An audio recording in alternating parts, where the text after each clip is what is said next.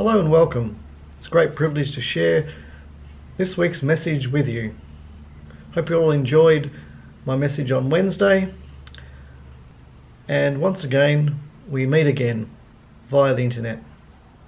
Today's passage is Acts chapter 20, verses 7 to 12.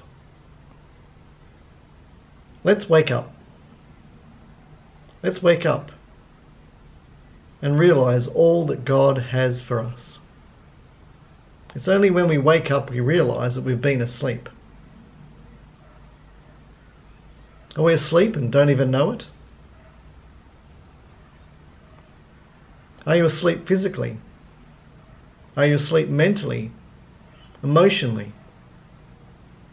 It's time to wake up. God doesn't want us to be falling asleep. Be awake, be engaged, even in these trying times. Have you ever fallen asleep in church? Yes, it does happen. The classic line, "I was just resting my eyes." Have any of you ever used that? Falling asleep in church happens. It has happened to many people over the years. A guy by the name of Eutychus is one of the first people recorded to ever fall asleep in church while a message was happening. He started a revolution. Many have followed his actions and have fallen asleep in church. So if you've got your Bible there, it's Acts 20, 7 to 12. Let's have a read. On the first day of the week, we came together to break bread. Paul spoke to the people, and because he intended to leave the next day, he kept talking until midnight. There were many lamps upstairs in the room where they were meeting. Seated in a window was a young man named Eutychus, who was sinking into a deep sleep as Paul talked on and on.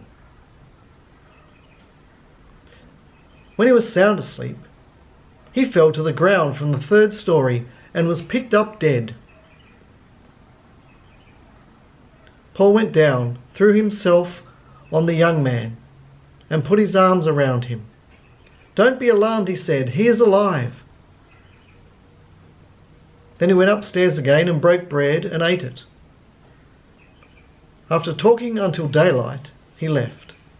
The people took the young man home alive and were greatly comforted. Sleeping is very important. Some people can fall asleep anywhere. Maybe you're like Eutychus. He fell asleep in a window.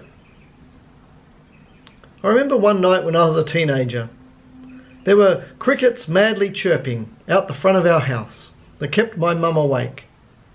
So my dad got out of bed, pyjamas and all, went down the stairs and out onto the front lawn, and was stomping and jumping around to stop these chirping crickets so my mum could sleep.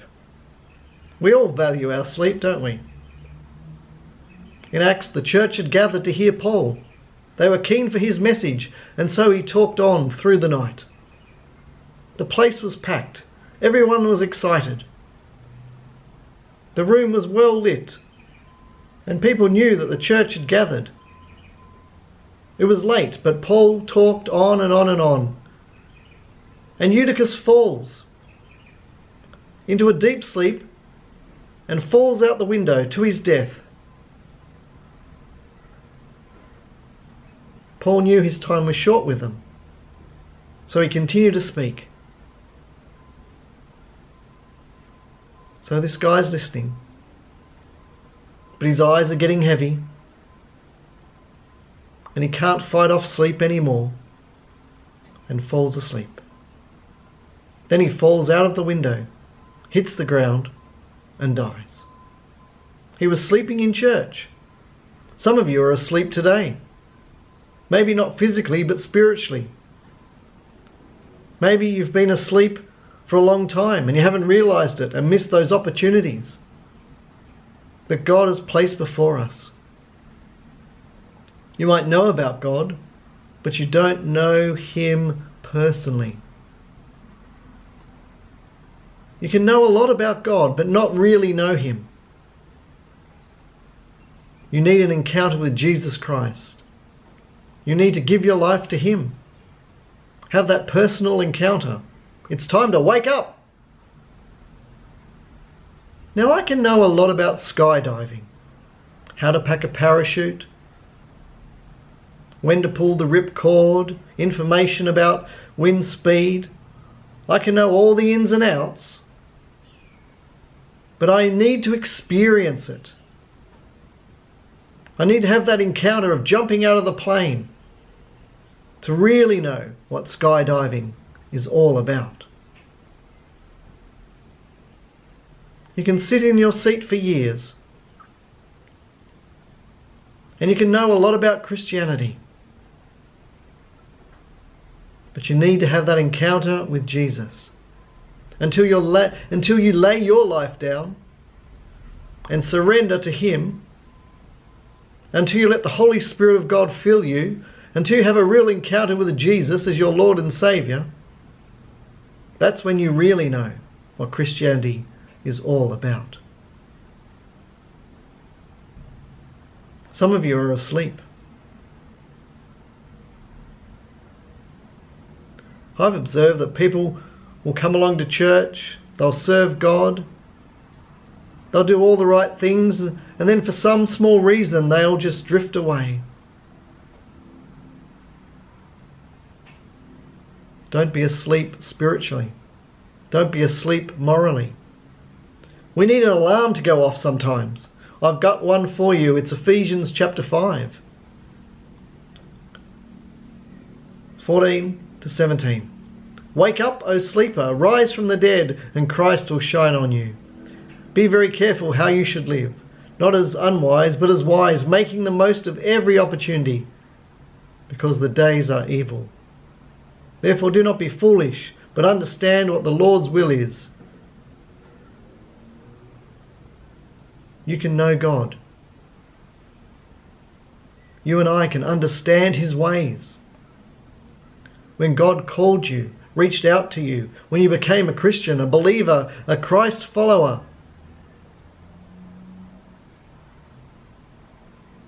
that's when you woke up.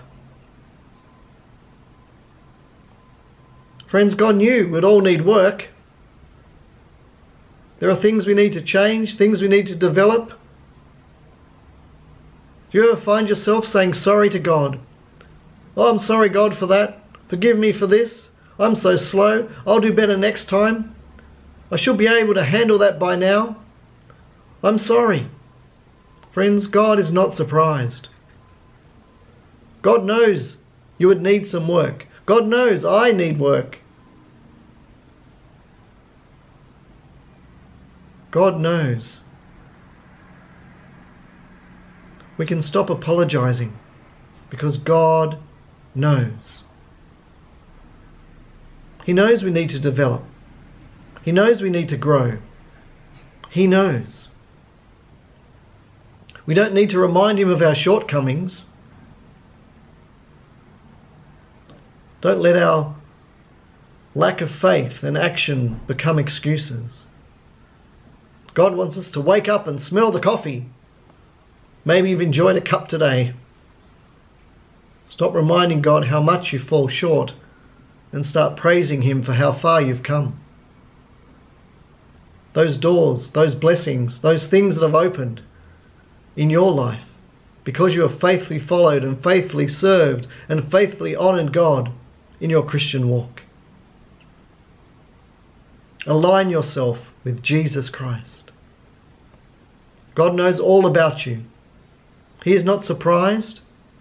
He has changed you from the inside out. He's reshaping your life if you let him. And while this might be a long process, he loves us and cares for us and uses us because he does not see your life as you see it. He sees your future. He sees what you are becoming. He sees the beginning, the middle, and the end. Remember, he let Judas be one of the 12. He wasn't perfect. Some of us need to wake up and stop blaming God and start living for Him. Life will get back to normal, but it's going to take a bit of time. Be a blessing and be a support to those around you. Don't get trapped just because you're inside. Use this time as a time of growth. We have an opportunity to know Christ Jesus more and more and more. Are you awake? In Acts chapter 24, verses 24 and 25 we read, "After some days, when Felix came with his wife Drusilla, who was Jewish, he sent for Paul and heard him concerning the faith in Christ. Now as he reasoned about righteousness, self-control, and the judgment to come, Felix was afraid and answered, 'Go away for now. When I have a more convenient time, I will call for you.'" A more convenient time. Friends, Satan says to us all the time, don't worry about that. Don't worry about this. Wait for a more convenient time. Oh, tomorrow you can open your Bible. Oh, tomorrow you can pray. You can get back to that Bible reading later. Don't bother people with your problems or your needs. Oh, you don't need to open that email from Michael, your pastor. Let us wake up. He doesn't want you to be falling asleep and to fall away. Some of us have been asleep long enough. Are you making time for God? Because He has a lot of time for you. Friends, don't lose focus. Don't lose momentum. Let us keep each other accountable over these days and weeks. The Bible was written for application and transformation. Nothing spiritual will happen if the words just stay on the page. Let us read it. Let us apply it. Let our lives be enriched and transformed. Have you been asleep? You're part of the greatest movement on planet Earth. That is the local church. Wake up, O sleeper, and let Christ shine on you today. Wake up and receive God's grace and mercy and forgiveness. Don't fall asleep like Eutychus and miss out what God wants to say to you right now, here this day. Let us wake up. God bless you. Let's pray. Lord God, I thank you that we will be awake to your word and awake to your spirit and awake to what you're doing in our lives as a church community. Today, tomorrow, over the next weeks and months, we thank you that you are doing your transforming work, and we are awake, and we are listening, and we are ready to act. In Jesus' name, amen.